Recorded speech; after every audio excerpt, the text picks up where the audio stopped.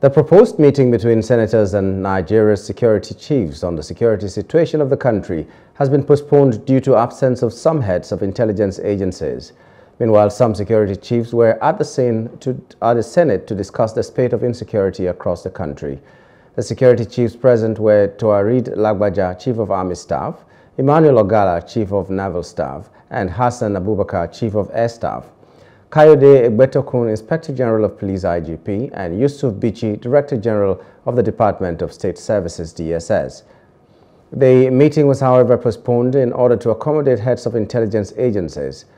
President of the Senate, Godswill Akpabio, who made the announcement during Wednesday's plenary, explained that the decision was taken in order to accommodate everyone involved.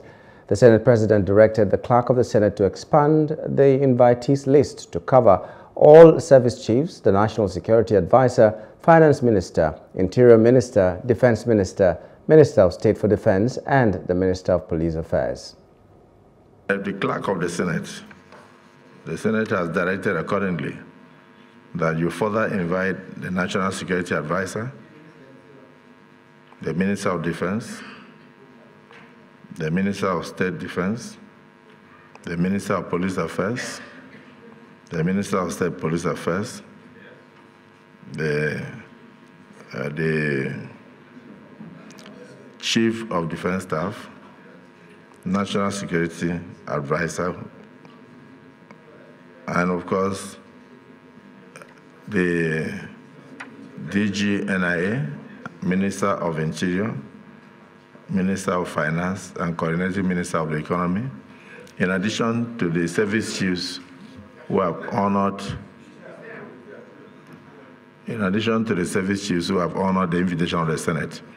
It's important to know that we represent the Nigerian people, and we can only do the will of the Nigerian people. And our job is to complement the efforts of the executive and then also to assist the executive to succeed. Because if the government of President Bola Ahmed Tinubu does not succeed, it means that we have all failed. It means that Nigeria has failed. So the Senate will agree with me in view of the fact that the people we have mentioned are not here, the personnel we have mentioned are not here, and we need their presence to have a holistic and complete discussion on the security situation in the country. So is it the view of the Senate that this be moved to Tuesday, the 13th day of February 2023? Those in support say aye. Aye. Those against say nay. The ayes have it.